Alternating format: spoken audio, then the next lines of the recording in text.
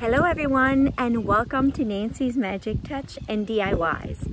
I'm actually at my campsite right now, and it is a little bit too dark in my trailer to do this intro, so I apologize for the little bit of a noise from the outside living, but this is my option. And I mean, like, look at this view. Why not do this intro outside? I'm actually enjoying the little bit of time I have left camping, so I'm taking advantage of this. So in today's video, I am taking 3 thrift store items and give them a completely new look, and I am in love with the results. So you want to stick around and check it out. Grab a nice warm cup of tea and let's get started. I have found these beautiful canister set at the thrift store. There are all solid wood, and what really got me is the little apple on top of the canister. So I took them and give them a really good clean, and now I'm going to give them a makeover. The first thing I'm doing is taking 180 grit sandpaper, and I'm going to give this a good sanding, but not too elaborate. I'm not trying to take the paint off of these canister. I'm just trying to get rid of the shine. So as long as you get rid of that shine, you're all good. I just want to make sure that the paint adheres really well to these canister set. I just love these little wooden apples on the top of these canister covers, but I'm going to remove them in order to give the covers a good sanding, and I'm going to leave the little apples as they are. I don't want to touch them, so I'm going to remove them.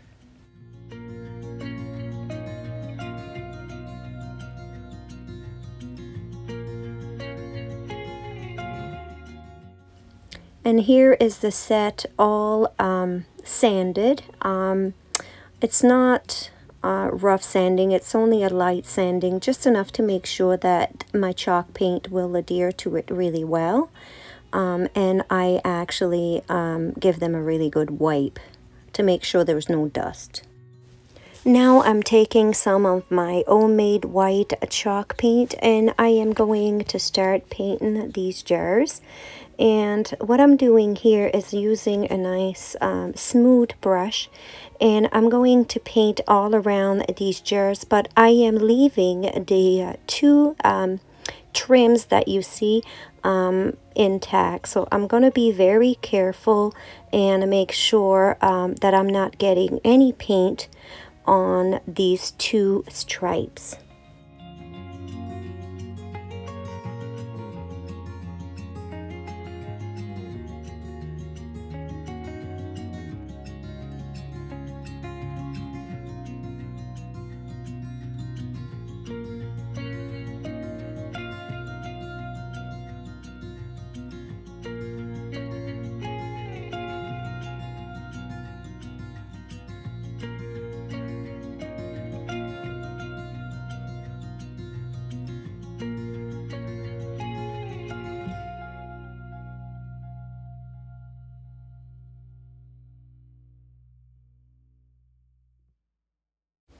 I have give these jars a really good clean, but there is still some stain inside of the containers, and I'm not liking that look. So I'm going to go ahead and paint the inside as well.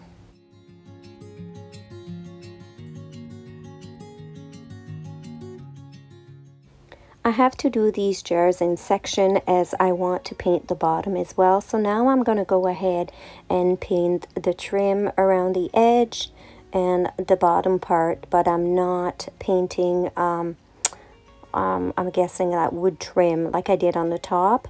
So I'm just going to do the exact same thing, not touching that wooden trim. I want that to stay there, but I want everything else in the jar to be white.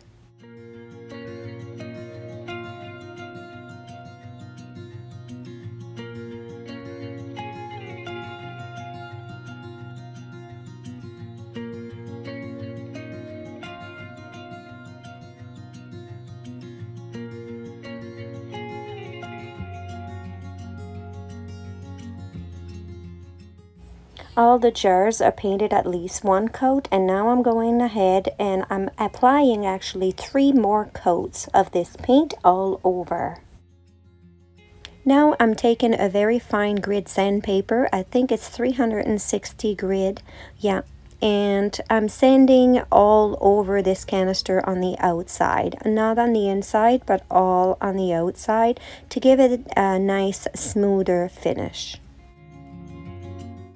Now I want to give these jars a nice rustic feel, so I'm applying more pressures in some areas in order to bring some of that wood back through and give it a nice worn out look.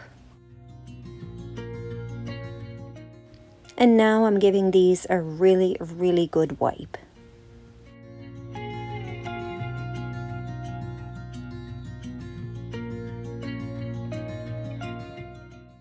I created myself a label for my canisters in my Cricut design space, and I am printing that on tissue paper. I have applied 1 coat of this clear matte finish protector, but that wasn't enough. I should apply 3 coats, let it dry in between, because that's to avoid smearing when you apply these, and it's still smeared a little bit, but that's okay. Now I'm leaving my design onto the cardstock, as it make it much easier in order to cut your design.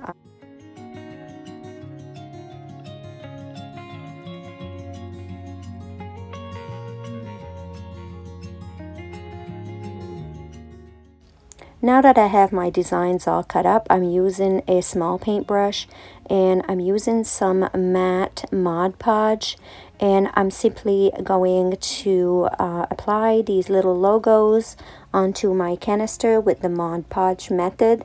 I have shown this method on other videos, so I'm not gonna get too much into it, but I'll still show you quickly how to apply it.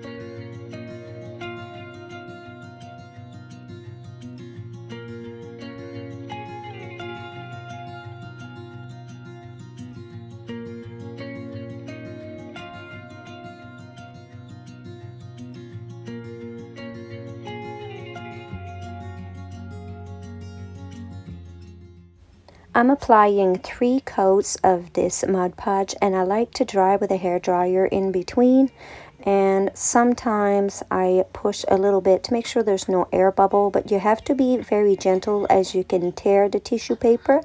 And if I have a little bit of wrinkle in there, I'm okay with that, because I am looking for a rustic look, so that's all good.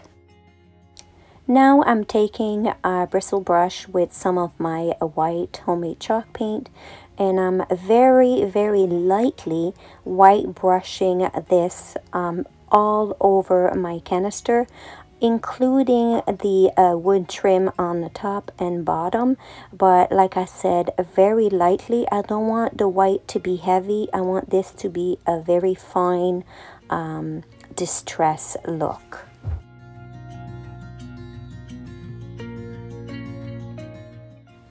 And I'm going to do the very same thing with each cover of the canister set.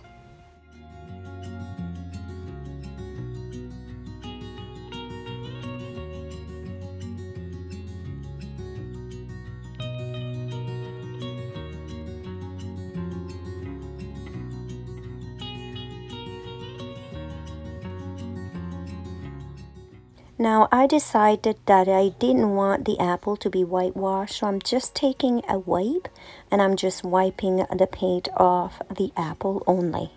I want that apple to stick out a bit more.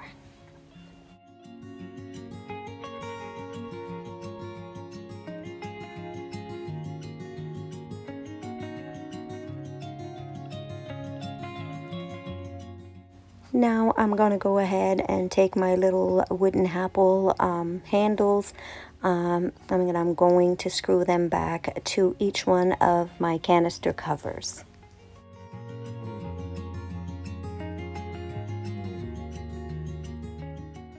Now that all my 4 canisters are done and ready, along with the utensil holder, I'm going to go ahead and take them outside, and I am going to give them 3 coats of the clear protector in the matte finish, and I'm going to allow to dry between each coat.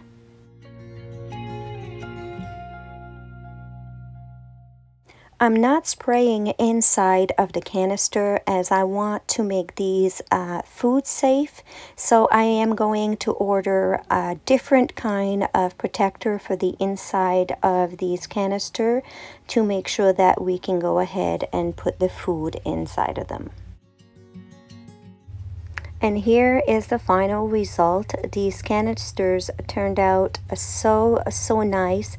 They are very unique. It is very hard to come by a set of wooden canister of this type, and to add a little bit more of a touch, I went and purchased some red and white plaid dishcloth and put them inside the canister to give them a little bit more of a country feel. I already have a beautiful set of canister that I created for myself, but I have no idea how I'm going to manage to part with these ones. I absolutely love them. I found this black holder. It's some type of a holder, and I'm simply going to take some spray chalk paint in white linen, the same color as the canister, and this is what it looks like after 3 coats of paint, allowing to dry in between. And I found this beautiful huge apple at the thrift store as well, and I'm simply going to place it on top of this holder as a decorative piece to go with the canister set.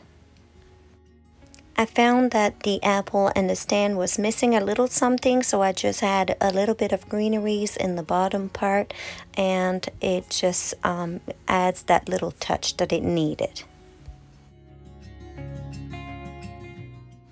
I also found this black rack at the thrift store, and what really got me is the apple on the very top of it.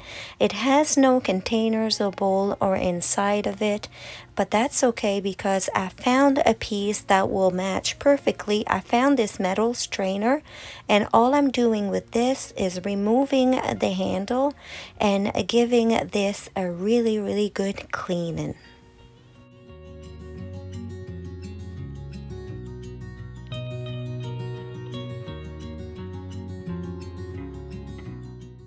I'm giving this black rack 3 coats of the same spray chalk paint in white linen, and this is what it looks like all painted up. So I'm going to go ahead and put my metal strainer inside of it, and I'm also going to use one of those dishcloth that I purchased in the red and white plaid just to give it that nice country feel. And I am going to fill this with some real apples.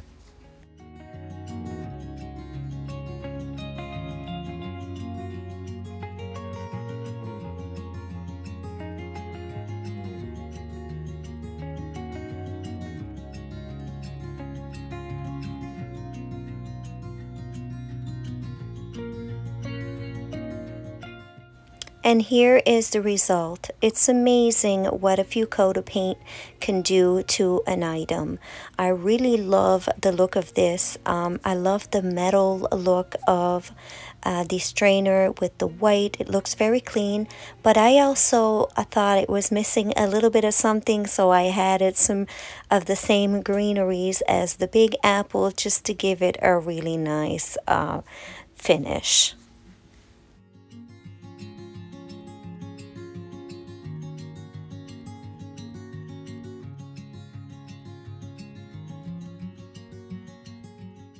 And here are some of the projects side by side, just to give you an idea what it would look like on a counter. These 3 items go so well together. As you can see, I added a little bit of greenery into the utensil holder as well, just to blend everything else perfectly together.